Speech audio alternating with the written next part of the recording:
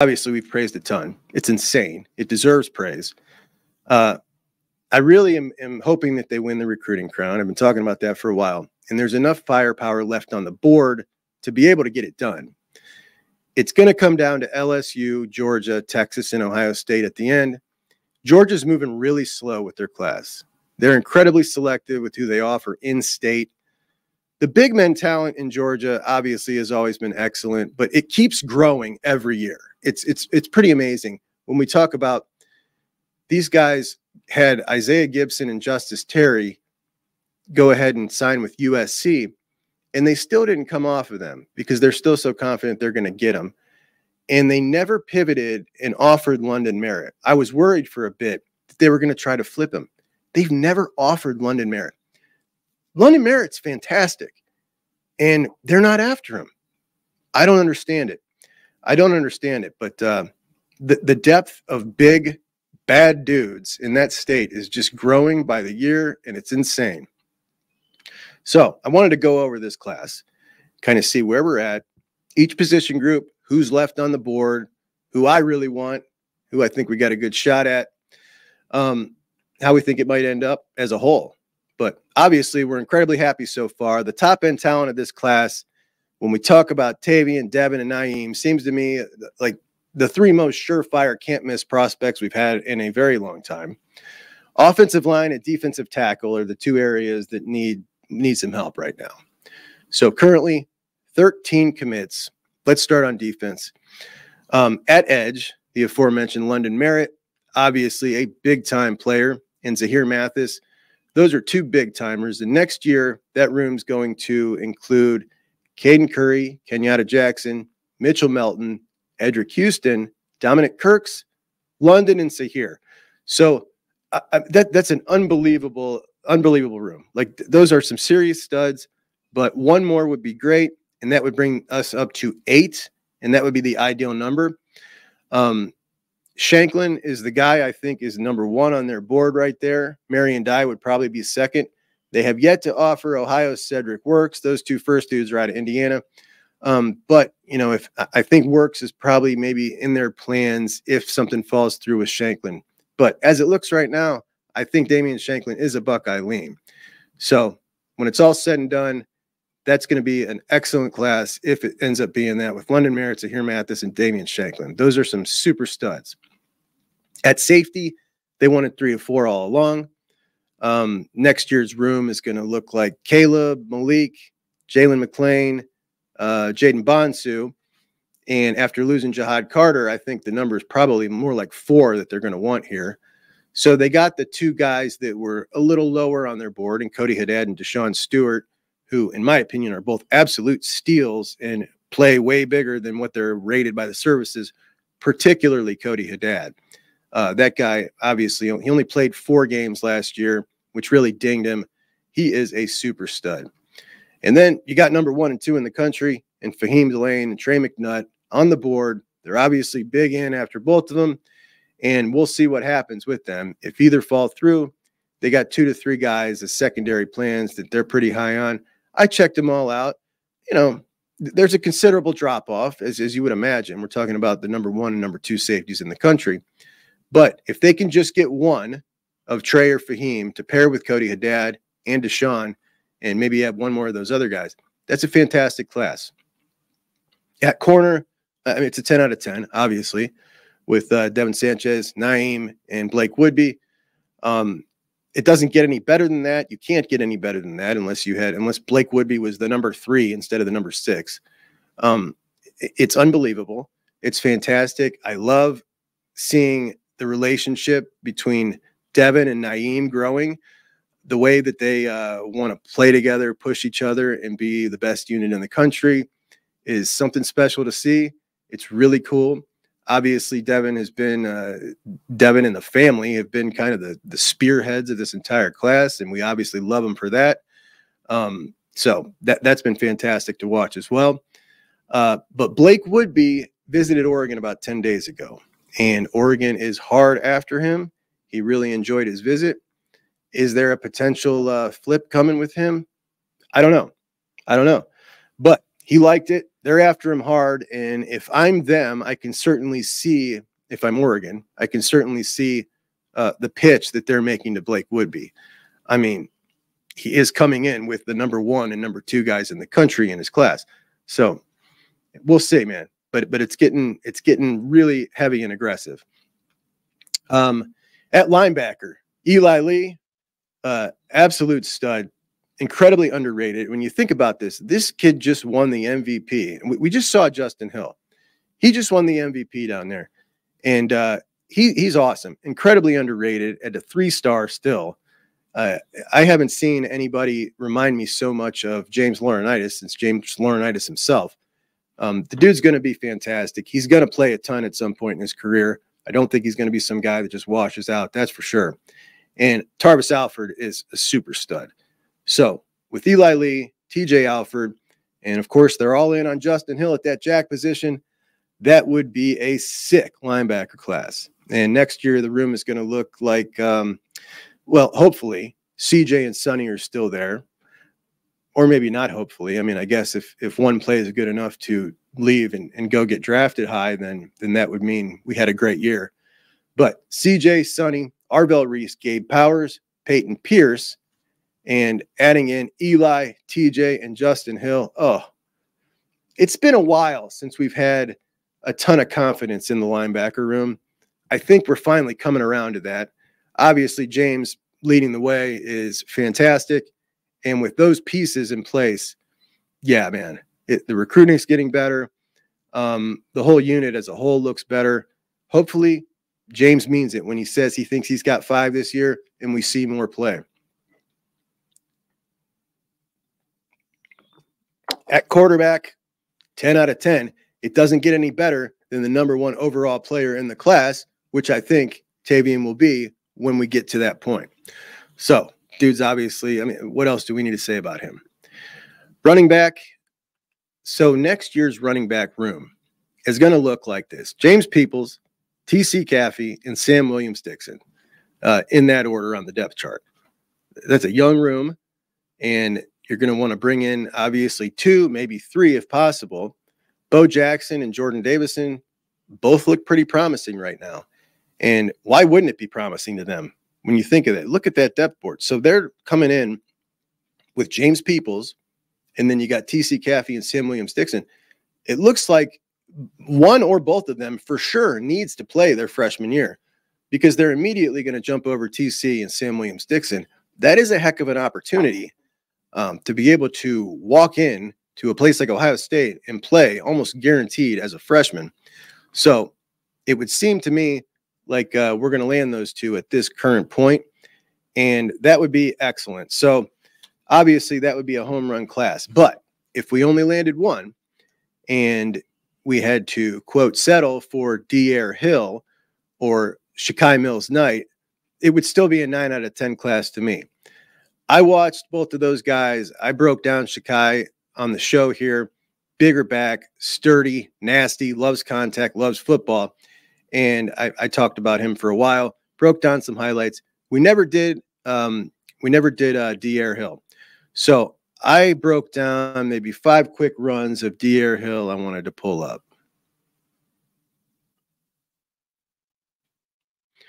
So this dude's out of Illinois, and he is 5'11", 180.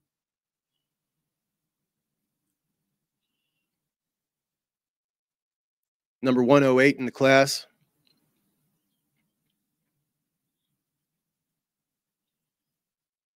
I think he's a good type of back to add to Chip's system.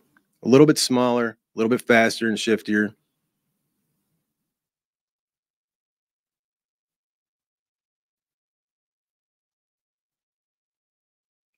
Ooh, ooh.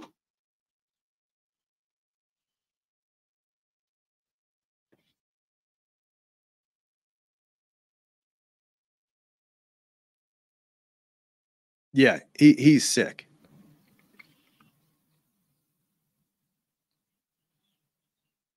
He's sick.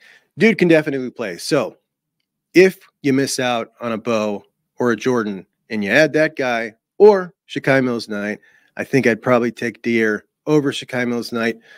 I was a little down on Deere when I first saw him. If you watch his film, they got him lined up all over the place. They're trying to be creative with him, whatever, and you kind of lose out. And I kind of dismissed him a little quicker than I should have, because the middle of the tape, it gets rolling with this guy scored so many touchdowns. It was unbelievable. But that dude is a dude. So pair him with either of those two at the top, and you got yourself an excellent running back class. 9 or 10 out of 10. At tight end, they're going to need 2 for sure. You're going to lose G, you're going to lose Kaz, and you're going to lose Patrick Gurd. So that leaves you in a room with Jelani, Bennett Christian, Max LeBlanc, and they keep saying Demarion Witten is going to be a tight end. I'm not so sure. I don't know. What do you guys think? He's only 215 pounds right now. He moves like a wide receiver.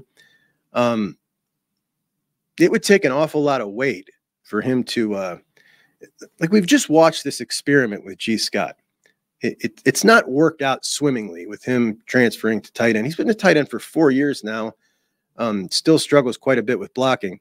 So if I'm to believe that Keenan Bailey is the guy to turn this Demarion Witten into a tight end, I don't know. I think it's a little far-fetched at 215 pounds. But, you know, hey, crazier things have happened. But the Bucs are in. Obviously, they got Nate Roberts in the class, who is amazing. I think he is underrated. I think he's the 3rd best tight end in this class, after there's 2 super studs in this class at tight end, just mammoth dudes. He's right behind them. He really moves tremendously for his size. This guy averaged 21 yards a catch from the tight end's position. That's insane.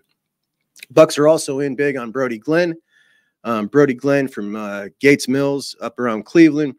He's a 3-star guy, about 6'3", 220.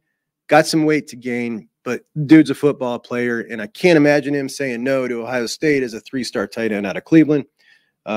So I imagine that he will be a member of this class.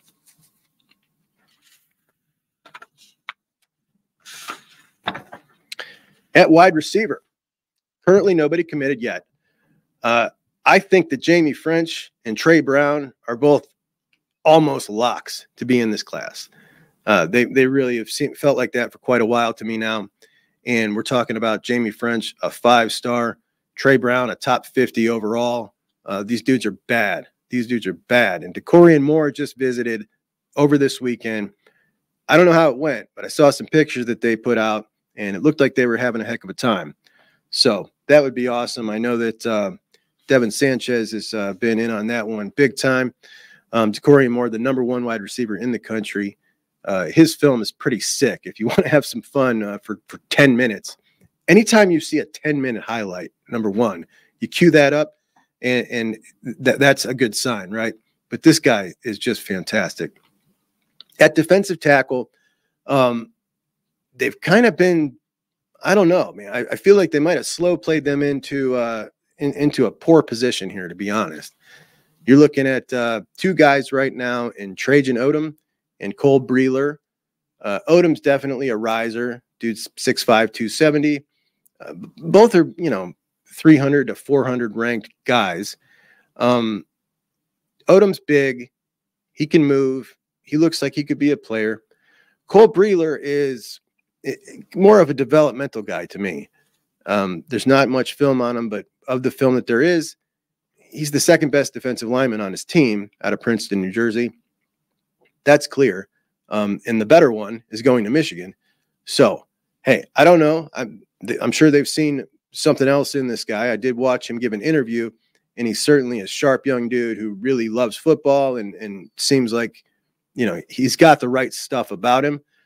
Physically, I didn't see it, but, I trust their evaluation more than mine. But last but certainly not least, offensive line. There is a graphic floating around highlighting that offensive linemen who were drafted in the 1st round and where they were rated coming out of high school, and pretty low or converted from a different position is the answer in that graphic. And that's not an anomaly. We see that a lot in the 1st round of the NFL draft when it comes to offensive linemen, because offensive linemen are the hardest position to project, because there's so much growth that goes on with an offensive lineman from the time he's 18 to the time he's 22. and because it's largely a developmental position.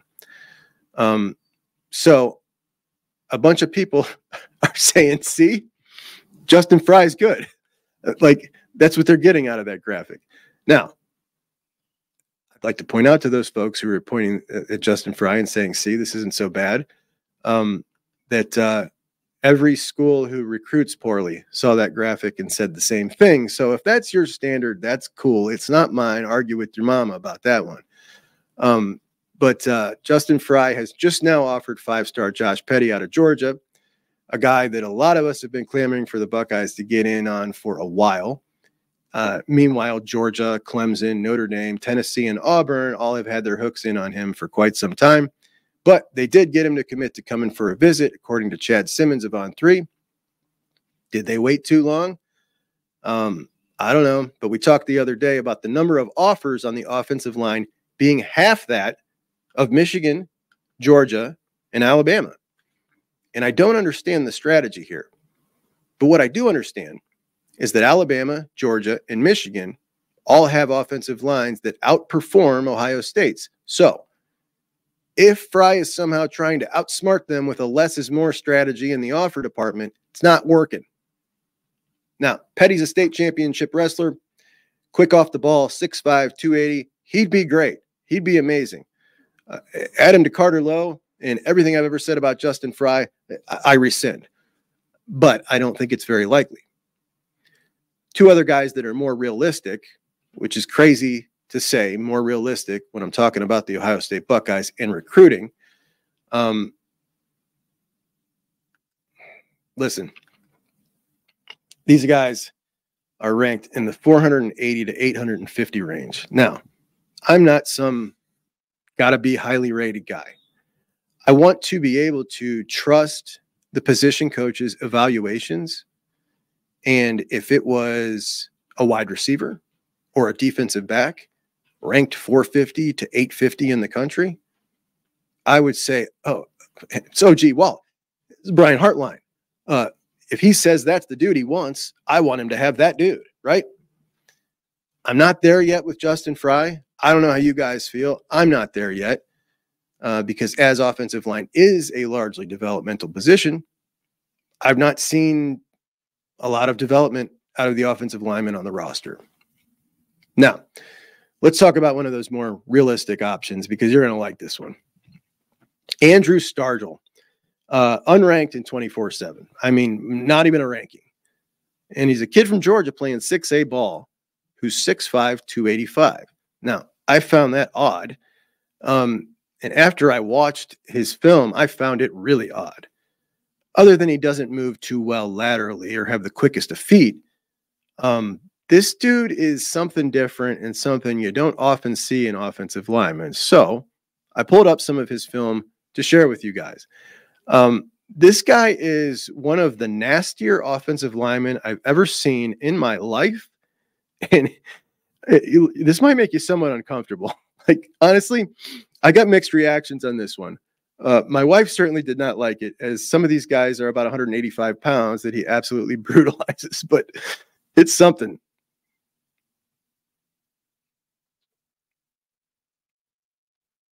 So there's always a little extra with this dude. I mean, he just crushes him. He loves football. He's very intense. There's no doubting that.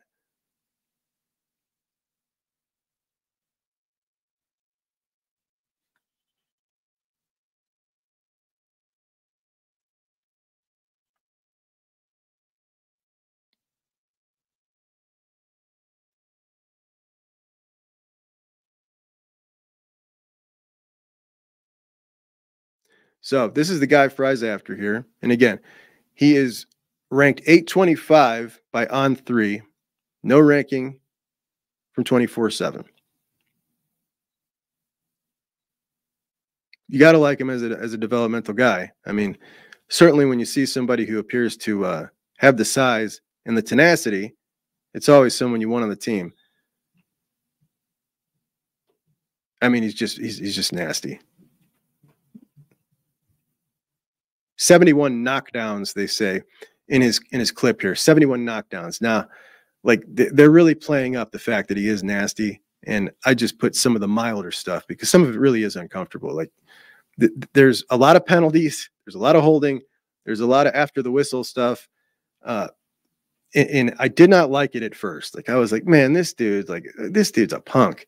But an offensive lineman with a little nasty edge to him to add into the group might be a good thing, because a lot of times offensive linemen, they're big, but they're, a little softer in demeanor sometimes. This dude's not. So I wouldn't mind having him on the roster at all.